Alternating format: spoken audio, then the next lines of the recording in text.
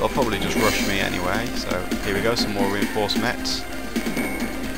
Quite a few typographical errors, translation errors rather, in this game. Or typographical, I don't know.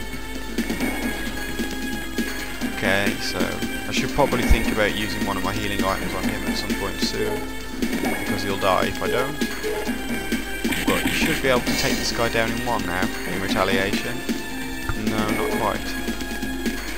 Never mind, yep, just run away and hide. And we'll never speak of you again. Okay, well she's useless at this point because she's got no MP left for any of her spells, and I don't really want to use my MP recovery item at this point, because I only have one.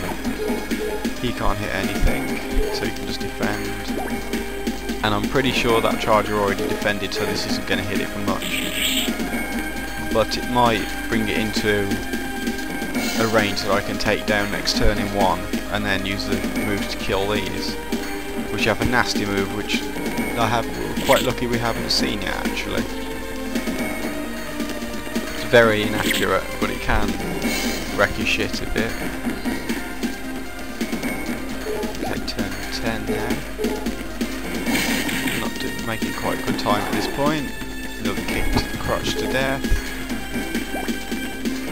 Okay, and there he's hidden in the furthest corner I can possibly get him to at this point, so he can just stay there like the twat that he is. Okay. See if I can take this guy down so I can go fireball the other charger. Apparently not. Okay. Well, she can't really do anything, so she can just defend, and he can't run past it. So he'll have to range strike it and take it down. That should do the trick. Yeah. More reinforcements. Ah, there we go. That's that irritating move that paralyses people. All that basically does, it means his turn automatically ends as soon as he starts, and I can't cure it because I've got no MP.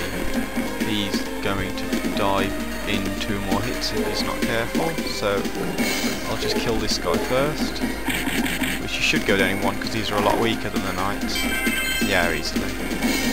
And he got his 3rd skill, which is quite nice to have at this point in the game. Heavy punch. Sadly that doesn't have additional range like it looked like in the shadow. You still have to be stood right next to them, but it does a lot more damage. Okay, I'll have to have her use the MP recovery item so that I can heal him next turn, complete with ridiculous pose. Okay, so should be able to bring that down in 1 with a fireball. From there, the 2 killers aren't very dangerous. Oh yeah, I forgot about him. Okay, more reinforcements. After this one I think I'll get Feral out of the way. Furcury rather, calling it by his default name. Bollocks, that weren't...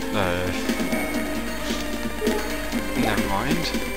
I'm pretty sure that the only repercussion for that will be he'll lose experience, a little bit of experience at the end of the map. Sorry about that typo.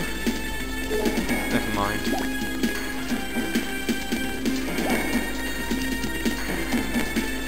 It probably won't make that much difference to him, to be fair, actually, because he's a lot stronger than the rest of the guys at the start. He should still make the first level up easy enough. Oh, finally. Okay, what cover basically means is that unit can if it uses cover on another unit, it means it defends when they don't. So if I really wanted to, I could now have him go stand next to my unit and have my unit attack with range strike and then have him use cover. And if something attacked RPG, then it would hit him instead. And I can't remember if it hits him for full damage or it hits him for defending damage, but whatever. It's only really useful if you've got it on Furcury, which I don't because I haven't defended with him as far as I can remember so far.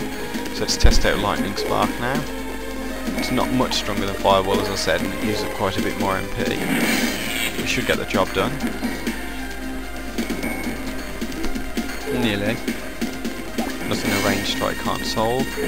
And that would be about the last real enemy on the map at this point. All we have to do now is follow it round to the top and keep using defend with him because he has nothing better to do. Really.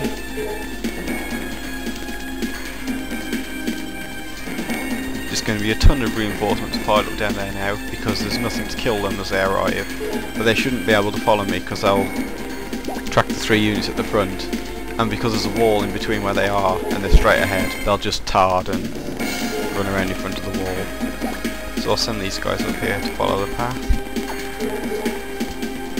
It's not far from here now, thankfully. So it shouldn't take more than a couple of minutes at most to run around the corner. So we'll just take a quick look at his stats. He can't water walk obviously, and his climbing is quite good I think by the circle. He's got a decent dodge, and he's already level 3 in ninja, and almost level 2 in defend. He's also got pretty good strength and defence, but his weakness is pretty bad, although it's only quotation marks slightly weak to magic, which is coupled quite nastily with his ridiculously low resistance. So I'll be keeping him well out of the way of any magic users that we encounter. Not that we'll be encountering any for a while, as far as I can remember. Not at least not in the next 2 battles. The next of which you're lucky enough to have right following this one, because it's short again. I just space. Just heal him for kits. Bit of healing XP there.